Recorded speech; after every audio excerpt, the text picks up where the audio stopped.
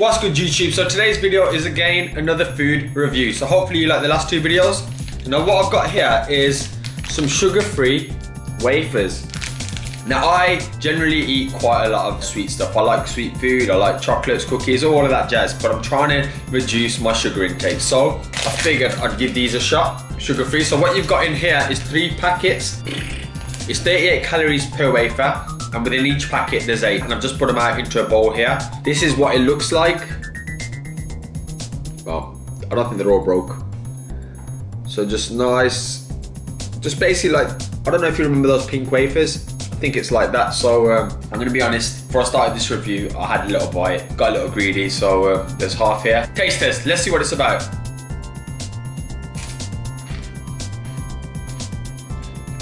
Considering there's no sugar in them, they're quite sweet, they're quite nice. I mean, for 38 calories, if you've got a sweet tooth, I'd certainly recommend having something like this rather than something packed full of sugar that's going to decay your teeth. Not to say I won't be having those kind of desserts on this part of my channel, but I think it's great. It definitely takes me back to that pink wafer one. I'm just trying to think, I probably wouldn't say it's as sweet. You can certainly taste the vanilla flavour, hence why they called it vanilla flavour. So yeah, I'd give it, as far as treats go, about a 7 out of 10.